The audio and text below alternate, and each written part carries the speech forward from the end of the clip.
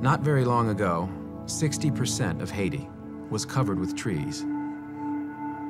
Today, all but 2% of the forests are gone. Once, Haiti was self-sufficient in food, but as a result of uncontrolled logging and extreme soil erosion, food production could not keep up with demand.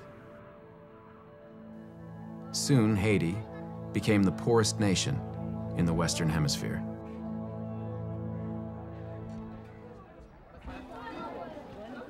Millions lived in slums.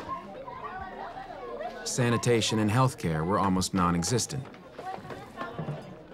And local gangs forced residents to pay exorbitant prices for clean water. Eventually, political alienation and environmental stresses led to frustration and then anger. What does Haiti mean? Well, one thing it means is it shows how you get this nexus of forces, this interplay of forces of environmental degradation, population pressures, and political instability. You have to think of environmental stress as kind of an underlying pressure, almost a tectonic stress within the society that increases the likelihood of violence but doesn't necessarily cause it by itself. It has to come with other things such as weak governments, availability of weapons, and also deep ethnic cleavages within a society that can make violence more likely.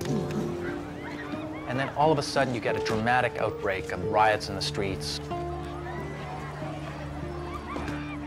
We saw the effect of this when world grain prices tripled in late 2007, early 2008. Because Haiti could not get enough food, violent protests forced the president to resign.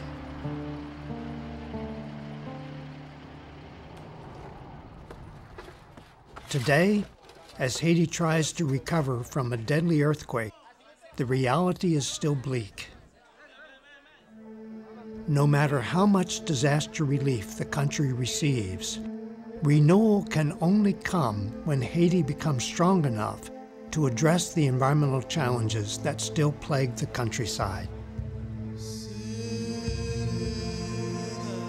In rural parts of Haiti, there's a long tradition of burying a baby's umbilical cord under a tree.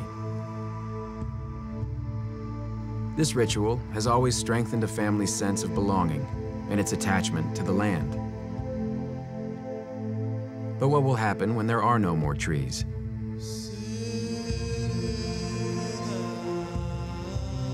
Will Haitians lose their deep connection to the land?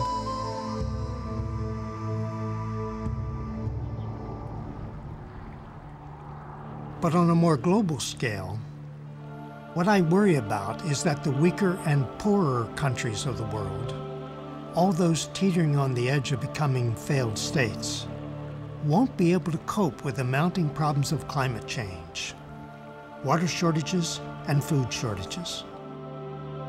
One of the great paradoxes of climate change is that the nations that will suffer most are the ones that are already least capable of contending with the change, that is, the poorest nations of the earth, in terms of food, resources, water, agriculture, geometrically increasing population.